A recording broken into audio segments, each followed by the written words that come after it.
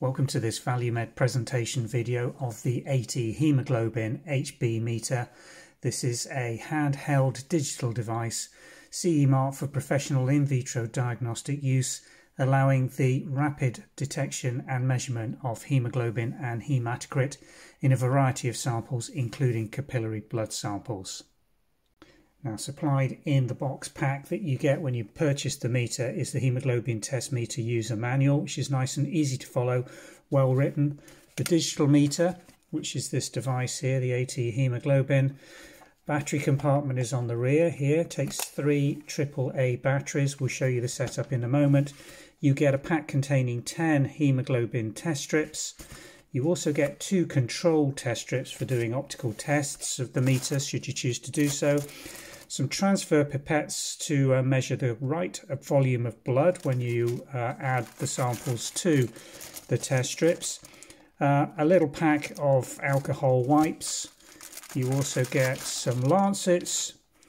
The lancing device, which is a spring-loaded lancet device, will demonstrate in just a minute. And you get 3 AAA batteries. So what we're going to show you in the first section is setup of the meter with programming the time, date, and the display range. So you've got 3 ranges you can pick, and it's important that you set the meter to display the range you are going to recognize and be familiar with before you start testing. Well, let's first take you through inserting the batteries and setting the meter up. Battery compartment is accessed on the rear. You've got some nice guidance in the base of the battery compartment on the alignment for the batteries. Let's fit these 3 AAAs, which are supplied with the meter.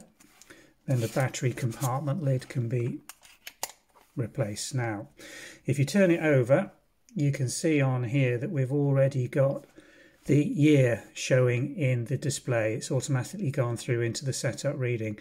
Using the 2 side buttons, you can change the date and year. You can see that going 26, 27. I'm going to take it down with the down button to 25. Now press the power button. It'll move to month and day. Now we're in February, so I'm going to use the down button to go to 2. Press the power button to move to the next setting, and we're on the 5th of February, so again I'm going to use the down button to select the day as the 5th. There we go. Press the power button again, and you now go to hour and minute. So to reduce the hour to 11 o'clock, and the minutes to 11:45. And when you've finished doing that, if we press the power button again, the meter should go blank. Before performing your first test, the meter requires the code chip to be inserted.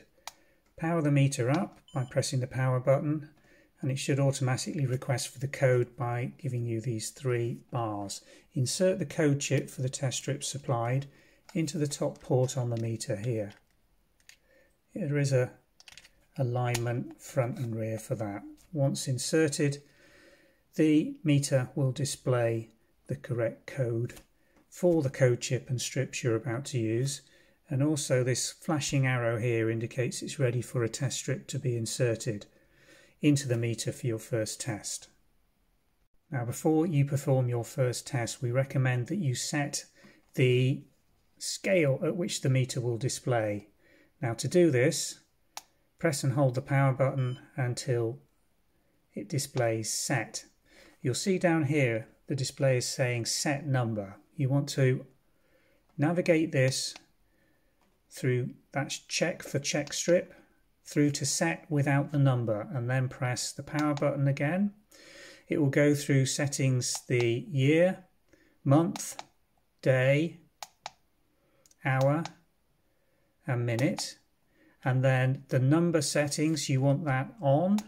Press again and you get to the display range. You'll see this is in grams per deciliter. We can go to grams per litre, millimoles per litre. We're going to actually make sure and choose grams per deciliter for our display. Press the power button again. It will give you the option to have the beeps on or off. and EIT is exit, so we'll exit that menu. We are now ready to perform the first test. Now, when you're ready to perform your first test, place a lancet in the lancing device and have it on setting 6, which is the deepest. Pull back on the trigger to set the spring. This is the release mechanism. You'll hear that trigger and release the lance when you're ready to prick your finger. Power up the button on the meter and insert a test strip. The test strip goes with the optical round port downwards, and it has some arrows indicating how it should be inserted into the device. The device is now ready for the blood sample to be added. When you've washed your hands thoroughly in warm soapy water, massage them gently in a downward fashion such to increase the perfusion further. And when you're ready to do the lance, brace the finger slightly underneath, apply the lancing device to the side of the finger and release the trigger. This should cause the finger lance to occur. You'll see a little droplet of blood just forming there. I'm just going to wipe away that first droplet. Now drop the hands to the side of your waist, just below the hip level, and this should encourage the blood to form nicely on the lanced finger. This should occur naturally without you having to massage the finger if the lance has been successful. Now very gently squeeze the tip of the pipette, introduce the transfer pipette into the sample and fill that narrow section with blood sample, then transfer it onto the test strip pad.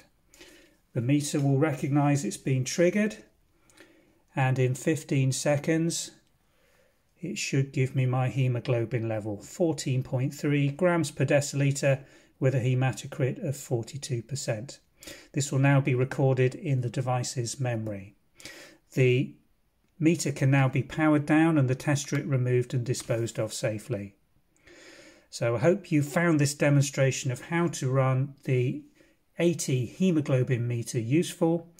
Do ensure that you get good quality lances and samples into the pad on the test strip every time, and by doing so you can ensure good quality, accurate haemoglobin readings. Thank you.